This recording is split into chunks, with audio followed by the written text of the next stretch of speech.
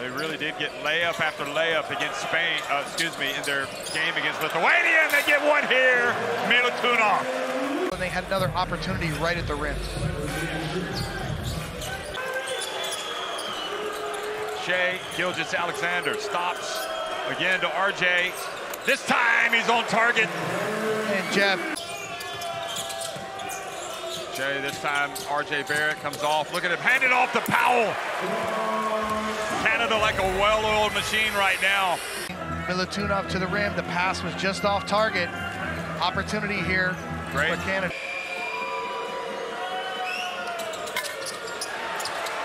Oh, Bogdanovic. Big offensive rebound and putback.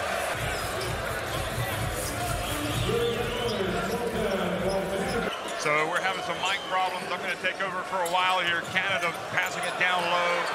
And Serbia another chance, having raced into a 6-point lead and another layup.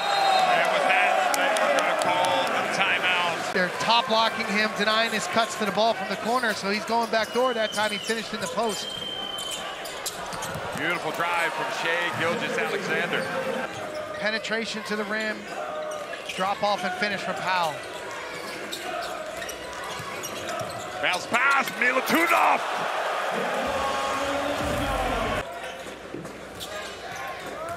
Give it to Jovic, and can you believe it? He scores on the drive, he's going to the line. Done a decent job at the line. Here's Milutinov, spinning, turning, putting it up, and it goes! And one coming from Milutinov. One of the best big men you can find in European basketball, that's for sure.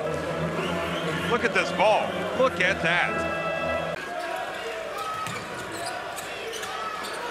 Marinkovic, he can shoot it as well. And Jeff, Olynyk. Bogdanovic, 5 on the shot clock. Here's Bogdanovic again. Oh my goodness. The word unstoppable comes to mind now. And the pass intercepted by Bogdanovic, who goes in and scores.